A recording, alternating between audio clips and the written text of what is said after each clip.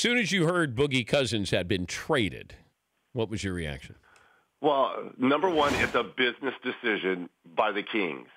And for all those people that slammed Kevin Durant for leaving OKC for Golden State, when people are talking about loyalty and, he's given everything he's got to OKC, he should stay and reward them.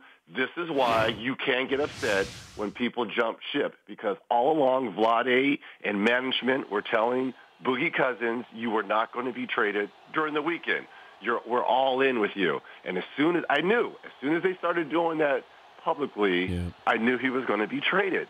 So don't come and say people aren't loyal, because management and ownership are never loyal. It was a business decision. He's a great player. He's a very volatile player, but they weren't committed because he was going to be the first $200 plus man, $209 million, I believe, because he was going to sign that extension this summer, which not only does it carry on for his last year, but 5 additional years. And they didn't want to commit to the $209 million, and he cannot get that money from New Orleans or anyone else. So he could sign a max deal at about 180, but he's out at $30 million. And people are like, well, what's the difference between 180 and 210? $30 million, people. That's the difference. Okay, would you have signed him if you're Sacramento to a $200 million deal? Now, that's the tricky question. See, that's the tricky question if you're Vlade and Peja and management. I've got a new building that we just opened, and he is clearly our franchise player and cornerstone.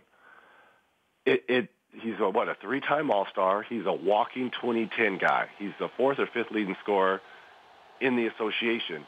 But he has these outbursts, Dan, that scare me, that he's a coach killer. How many coaches has he played for in his tenure alone? I think 9. 6 or 7 new head coaches, I think. It's ridiculous. So I think all this was put in a gumbo pot, and it was talked about with management and ownership, and they came to this decision.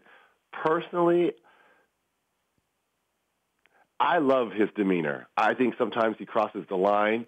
I just wish he would be a better teammate. I don't think he's a great teammate, because a lot of times when he has these outbursts, a lot of his players don't come to his back. I wouldn't mind Draymond Green, when he goes crazy, his players come to his back. Do you understand what I'm saying? Yeah.